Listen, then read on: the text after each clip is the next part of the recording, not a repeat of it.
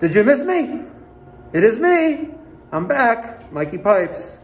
I got Godzilla behind me, and we are working on this. This is a backflow prevention device. It prevents cross-contamination of water. It is also very annoying. Very annoying. It's annoying for a couple of reasons. Number one, in order to be certified to test this in New York State, you must sit in a classroom for 40 hours and then take a test, a written and a practical test, which of course Mikey Pipes passed a long time ago. But what's even more annoying is that every 3 years, you go in for renewal. And in New York State, that 3-year renewal requires you to sit in a classroom again, but fortunately, just for 8 hours. Oh, okay. Just for 8 hours. For the privilege and the right to test this kind of device. Or this kind of device, right? This is a double check valve. It does not have a relief valve underneath. This is called a reduced pressure zone. It has a relief valve underneath. And as you can see, this one has a problem because it's leaking water. But I'm not here to test that one.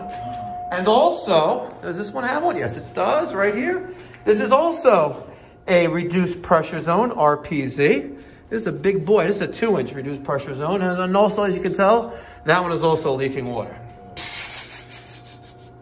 Which means either it's sensing a reverse flow where water is trying to be sucked out of the building and back to the public water supply, or it's just needs major overhaul, right? And when these things open, let me tell you something. I don't know if this 4-inch is enough to catch all that, but it's a lot of water. Sprinkler fire suppression system. This is for PetSmart. This is for Men's Warehouse. We're not touching this at all, right? Liquor warehouse where we're at right now in Valley Stream and Green Acres. By the way, if you live in the area, I'm going to give a huge unsponsored shout out to the liquor and wine warehouse at the Green Acres Mall. The cheapest liquor that you'll find. Whether you drink, Tito's, or you're drinking Beluga, Diamond, Gold. Or if you drink Grey Goose or Glenlivet 25, they got it all. And if you got around $3 grand to spend, they got a bottle of Macallan 25. Anyway, let's get this thing started let's get this bad boy tested and make sure we're good. Here's my backflow form, right, provided by the customer. If they didn't have one, I would use my own New York State form that you can download, and we're gonna fill this out. So, the first things we're gonna do when we test this, make note of direction of flow. So direction of flow comes up from there, goes across, goes through the meter, and then through the backflow double check valve, right? So determine direction of flow, we're going from left to right. But before that, we're gonna make sure that there's no illegal tappings before this on the line. So we're going to the right, nothing's there, through the meter, back, around. There's no hose bib or faucet there, right? Because if you had that, you need to make note of it and the device would fail inspection because you can't have anything before this that could result in someone, bypassing this and potentially bringing in a cross-contamination. Now you may ask, what is a cross-contamination? Well, let's say the water main breaks and this piping is all pressurized, right? It is possible that the toilet water could be sucked into the public water supply. Or let's say there's a mop sink and the hose on the faucet of the mop sink is shoved into a bucket, a mop bucket with chemicals in there, right? And it's left open, right? Let's think of the worst case scenario of everything. It's left open, or maybe it's just not fully tight and you lose pressure somewhere else and it's gonna suck up that mop water and contaminate the public water supply. All right, ugh is correct. All right, so Godzilla has the directions. We're gonna do this step by step. We have, number 1, determine direction of flow, right? Number 2, close shut-off valve, number 2, to stop flow downstream. This is shut-off valve number 1. This is shut-off valve number 2. So we're gonna do that right now. Now she's closed, right? Step number 3, blow off test cocks 2, 3, and 4. All right? This is test cock number 1, test cock number 2, 3, and 4, so on and so forth. All right, we'll take those little plugs off. All right, we'll put them off to the side.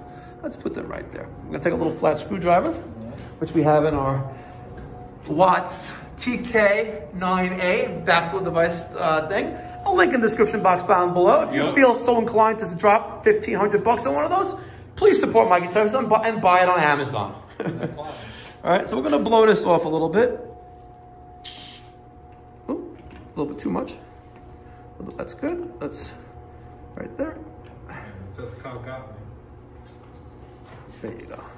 Just so we can clear off any debris that's in there, because we don't want it messing up in our backflow TK9. All right, number 4. Connect high pressure hose to test cock number 3. Open test cock number 3. First, I'm going to close all these. All right. This is valve A, valve B, valve C. High pressure hose, which is the yellow one. See, it says it right there. This is like, you know, even a child can get this. And we're going to connect this to test cock number 3, which is right there. Mikey Pipes does it again. Look at that. Now, we're going to just stick those in there for now. Now it's telling me to open test cock number 3, which is like that. Next. Bleed high pressure hose. Bleed high pressure hose, open control valves A and B on test kit, close control valve B. So I am gonna open A and B to bleed the air out of that, see? And show you, she's going down there, okay? And now we're gonna close B. Needle, all right, where is it? Leave control valve A open. All right. Note line pressure gauge PSIG. I have a separate device to check for line pressure, so we're not going to worry about that. Close shutoff valve number 1. Needle, which is this one, should stay pegged on the high side.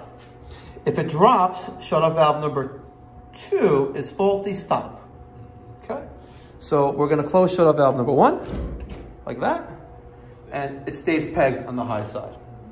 Now, slowly open control valve B until needle drops to 2 PSID, and then close B. So we're gonna slowly open B, which is right there, and wait for it to drop to right around 2 PSI. You wanna do this very slowly, by the way. All right, getting there, getting there, getting there. A little bit more, a little bit more. We're right at 2 PSID. Next. Open test cock number 2. Check valve should hold at least 1 PSID to pass. So this is test cock number 2. We're gonna open this and watch that. And she did not drop at all, as you can see. She passed. Now, we're gonna close these up. We're gonna close that as well. Oh, don't wanna lose these little cock caps. And they're black. We don't wanna lose the black cock caps. Wow, I think I'm gonna get in trouble for this one. Well, I'm gonna open up shutoff valve number 1 to repressurize the system. We're gonna take high pressure hose off of test cock number 3 and put it on test cock number 4, all right? Now, we're gonna have to bleed pressure through test cock number 4. So we're gonna open up test cock number 4 like that.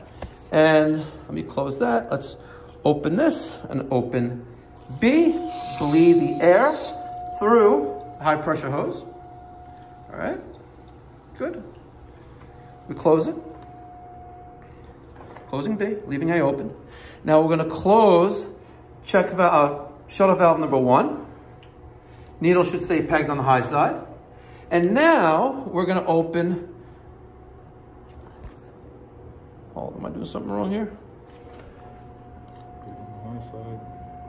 Close A, anything about close A, close B. Test valve number 2, close B, nothing about close A. Now we're gonna open test cock number 3 up and needle up, hold on. We need to lower our needle to 2 PSID. So let's lower that down slowly. See, Mikey Pipes just almost messed up. Right about there. Now we're going to open test cock number 3. And needle should stay above 1 PSID, which it did. So this device passed testing. We're going to close this one. We're going to close this one. All right, we're going to repressurize the double check valve and now restore water to the building by opening shutoff valve number 2. We're going to take the hose off, the high pressure hose off of there. We're going to stick this in there for right now. And now, very important, it's winter outside. We're going to open up C, open up B, and make sure this thing drains very well. All right, and just for housekeeping, I'm going to blow through this.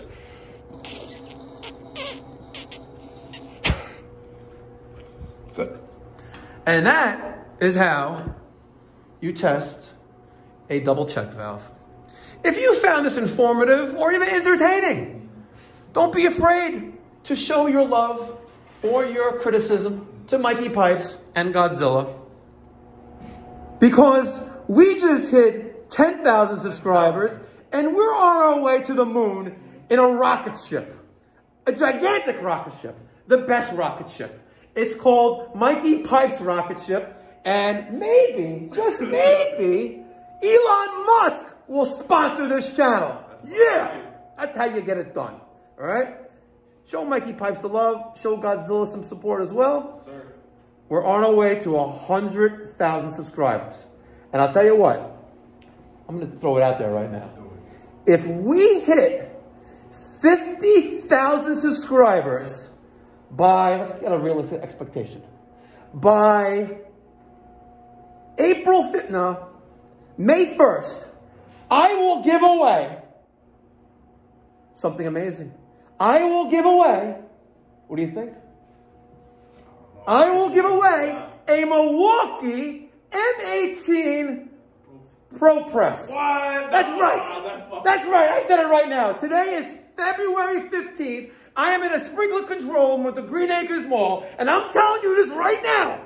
If Mikey Pipes has 50,000 subscribers by May 1st, you're getting a $3,000 prize. Shit. Can That's... I sign up? I said, can I sign up? Of course. Oh, let's get it. Of course. Why not? I don't discriminate about borders either. But you may have to pay duty on it, though. Yeah. All right? So, show Mikey Pipes the love. Mikey Pipes will show you love. 50,000 subscribers. May 1st. Let's make it happen, guys.